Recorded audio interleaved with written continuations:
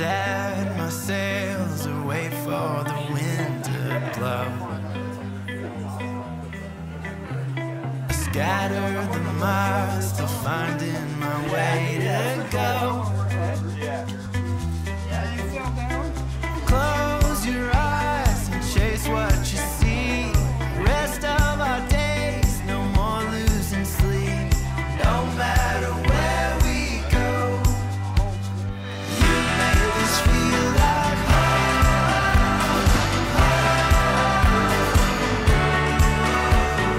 We're right where we belong.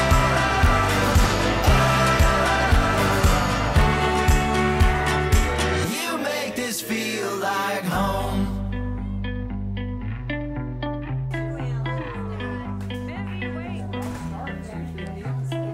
Blazing trails, sleeping on bedroom floors. I patterned your smile, still finding our way to go. Just close your eyes and run through a dream. Rest of our days, just hold on to me. No matter where we go, you make this feel like home.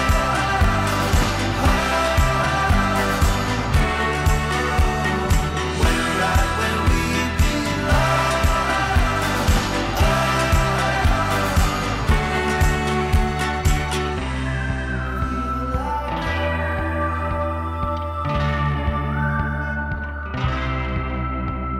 You make this feel like home.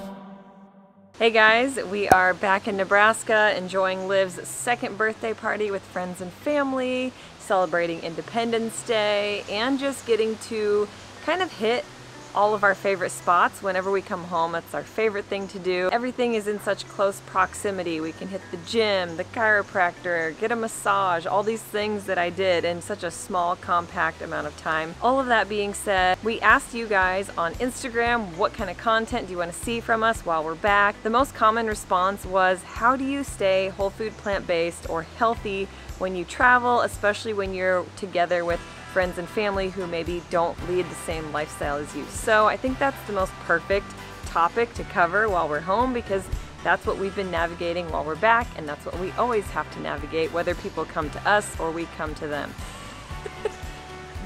Tip number one, the first thing to do to automatically boost your health, if you've been flying, you're exposed to a lot of radiation and EMFs and all kinds of recycled air. So the first thing you want to do when you get off an airplane is slip your shoes off and do some barefoot grounding, earthing, hug a tree, snuggle with a palm or a branch of some sort, no matter where you're at. Just get back to your roots, literally. So that is actually the first thing I did when we got to my parents' house. I slipped my sandals off, ran in the backyard out by the pond, and I was like just automatically in heaven. It's just pure bliss back here. So do your best to get connected, get back to your roots. And on that note, back to our roots here with family and friends has been such a blessing, so much fun. And the more that we're doing this plant-based / healthy lifestyle thing, the more our family has come along with us for the ride. They're super accommodating for the most part. However, I will say Dusty has chefed most of our dinners.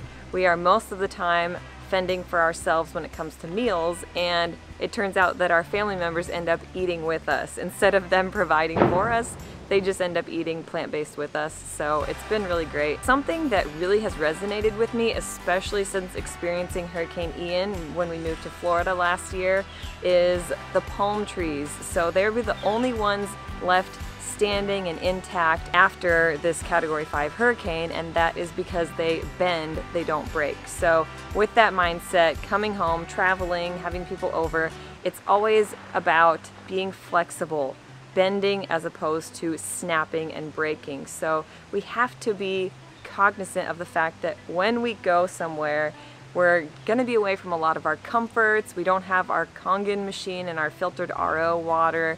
We don't have all of our superfoods or our appliances or pots and pans even, or even a sharpened knife to properly cut our salads with. That being said, we remain flexible. We continue to EatMoveRest our best. So what do we do when it comes to eating our best. The first thing we always do is hit a grocery store. We usually end up going to the grocery store right when we get to wherever we're staying, but this time we actually planned a little bit more ahead, and we asked both of our moms to, hey, can you grab a handful of ripe speckled bananas for us, or avocados, or just a few staples to have that we knew would need to ripen in order to enjoy them when we got home.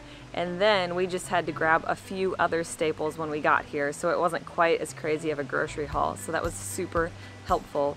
And my mom is super generous and always clears 1 or 2 shelves in the refrigerator for us. And we kind of squeeze our way into the pantry with potatoes and quinoa. And thankfully, both of our moms use Sun Warrior protein powder, which is always a staple in our oatmeals and smoothies and nice creams. The whole entire family was begging for me to make some banana nice cream for us every single night after dinner, which was so much fun to get to share. Even my grandma and grandpa had it and loved it too.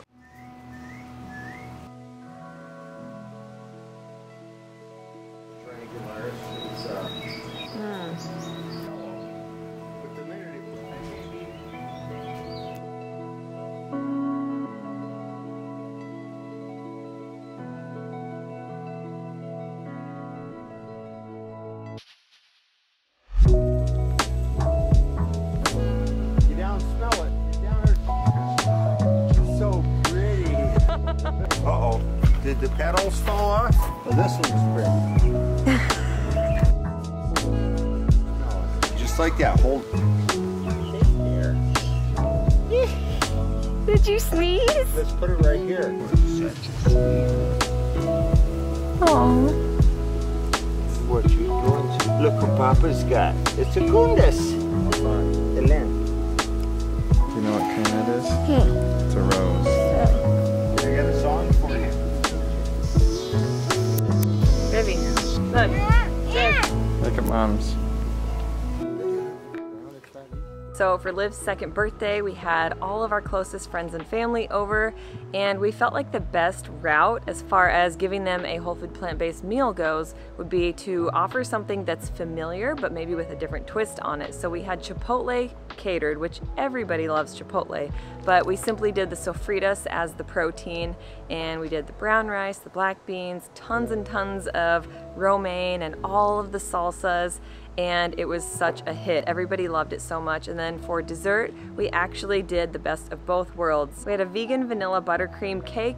We also had an organic watermelon fruit cake, and honestly, the fruit cake was the first to be completely gone. And on one of the other nights, while everybody was begging for apple pie and ice cream, everybody seriously enjoyed the banana nice cream just as much. So having that option and showing what's possible, I think, is the most effective route to take. So it's onion, garlic, little sweet mixed peppers, mushrooms, spinach, quinoa, and salt and pepper. And honestly, if you're traveling and you don't have your spice cabinet, you don't really need anything besides salt and pepper and the natural flavor from all of the veggies cooking together. It gives it plenty of flavor. I added a little bit of quinoa to the base of my bowl.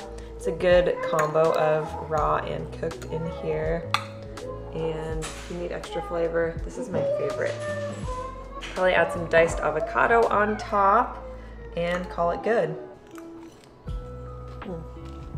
Yeah, so like Erin said, we've been doing most of the cooking. I've been doing a lot of the dinners, simple things like pasta. So we made Indian like the first or second night we got here, and it was super duper spicy, and Erin's grandpa was not into it. So I ended up making him and the kids some pasta with red sauce, and I actually put some green lentils in there, obviously instead of meat. And he was like, interesting, what are these? And so we were talking about lentils, and again, nobody cares because it's all delicious, right? And the kids of course ate it. We've got chickpea pasta, red lentil pasta. It's so protein packed and delicious, and everybody enjoyed it. So we always tell people this: if you want your family and other people to get on board with your plant-based diet, you have to do the cooking and you have to make it amazing. And amazing doesn't necessarily mean indulgent, greasy, super gourmet, or even involved. Like, it just has to be good. Chipotle, for instance, it's not hard, it wasn't difficult, it wasn't any more expensive. It was just a plant-based option that everybody was already familiar with, so it made it really, really easy. We also find that when we're traveling, Things like lunches and dinners tend to be a little bit different, but the one thing we always try to keep the same is breakfast. So that means two things, oats and green smoothies. So I had my mom pick up a whole bunch of bananas a couple days early so that they would be ripe. We chopped them up, put them in the freezer, so we had smoothies this whole week for our morning green smoothies and our dessert ice creams.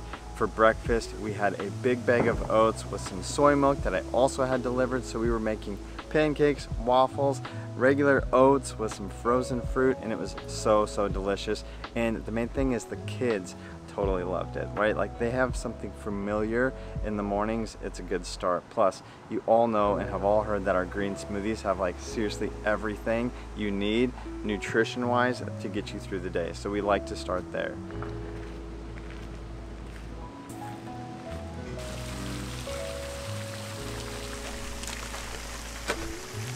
So even when you do your best to provide yourself with the healthy options, chances are with family and friends and social gatherings, there are still going to be temptations that might try to steer you away from your healthy options. Things like chips, alcohol, juicy steaks, whatever it is that's trying to lure you in that you feel you might need to avoid for any reason. My mom always makes these really amazing oil-free baked potato chips that are so good, and again, it's just a nice option to have in place of some of those tempting foods. As far as alcohol, I actually ordered ahead of time on Amazon knowing that the 4th of July and celebrations, everybody wants something fun to drink, but we have a lot of people in our family who don't do alcohol, so it's just fun to have something that's flavored, that relaxes you, that chills you out, that also is healthy for you. So we got these moment drinks that are super fun. I can link them below in the description.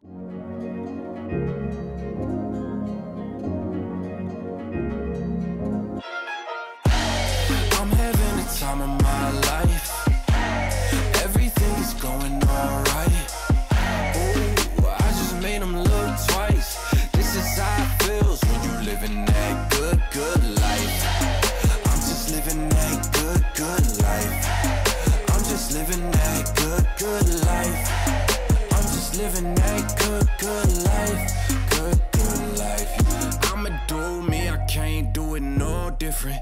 Gold shades tinted, yeah, I got the right vision, yeah. I won't let you down, we about to paint the town. Got the people all around, we been surfing on the crown, yeah. We them cool kids with the roof down, yeah, we let loose, so lighten up, break the rules now. Yeah, we wild out the house with the tunes loud, on top of the clouds, looking around.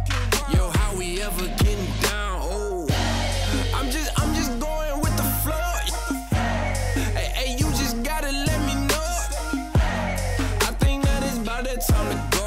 One time for the gram, no. Go ahead, strike the pose. Got the city on lock. They ain't seen nothing like it. Got the whole spot popping. Ooh, it gets so exciting. Had the time of your life. Can I get that in writing? Hey, and tell them everybody invited. I'm having the time of my life. Everything is going alright. Ooh, I just made them look twice. This is how it feels when you living that good life. I'm just living that good life. I'm just living that good life. I'm just living that good life. Good life.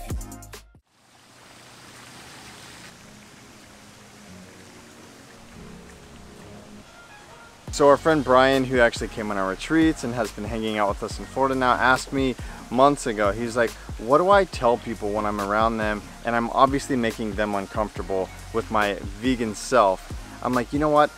I always tell people, look, I used to eat this way. I used to love my meat and all the things, but now I eat this way not to make you or anyone else uncomfortable, but seriously for myself, because I feel so much better now than I used to. My 30-something self is stronger, faster, clearer than my 20-something-year-old self, and I truly believe it's because of the foods I'm eating and the way that I'm living. And people really can't argue with that. If it's somebody who's just an acquaintance and they're wondering why you're avoiding this or that, you can always use the allergy or stomach upset or sensitivity excuse as well if you don't feel comfortable explaining yourself. Nobody is going to give you a hard time if you're allergic to dairy or if you're allergic to cats or dogs. In fact, they will go out of their way before you come into their home to put their dog away or to put their cat away to make you as comfortable as possible. And with diet and healthy choices, for some reason, there's a reflection on themselves that people sometimes experience, and it makes them a little bit uncomfortable, and that comes out as either ridiculing you or joking or poking you. So just remember, if you don't feel comfortable really explaining yourself, then just use the allergy excuse, and it always works.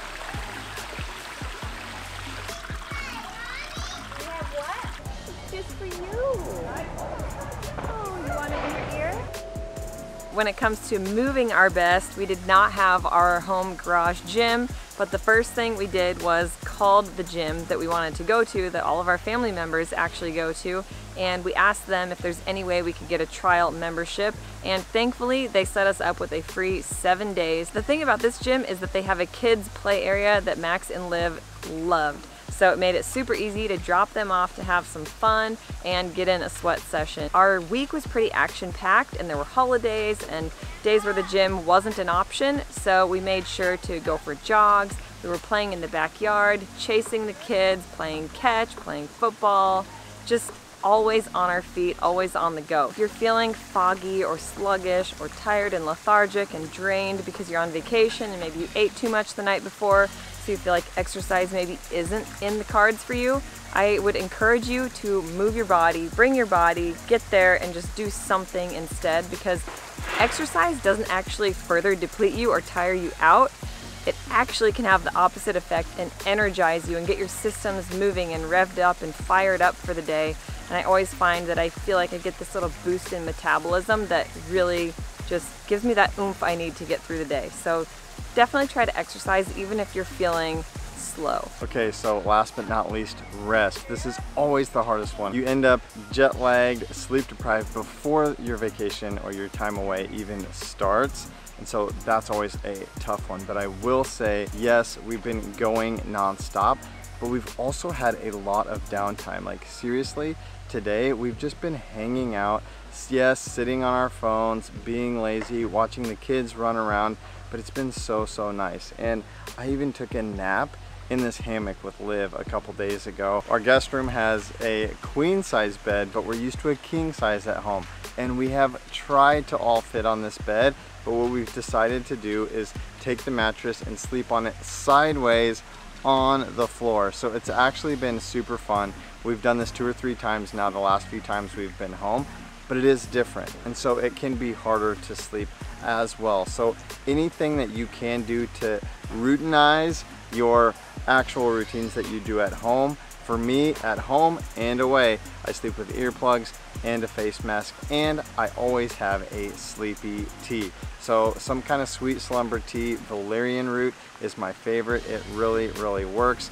Showering before bed, you know, these simple things that you do at home, do the same things on vacation, and you'll be sure to stay on track and get good sleep that way. There are 3 things we all do every day, and we could all be doing them better. Eat, move, and rest. We're Dusty, Aaron, Max, Olivia, and Bo, and we're the Stanzics. We aspire to live a plant-centric, faith-forward, healthy lifestyle and welcome all of the adventures that accompany it. Join us every week as we blend, chop, juice, run, lift, ride, and master our minds in between on the ultimate quest to find better balance, deeper connection, and true happiness within.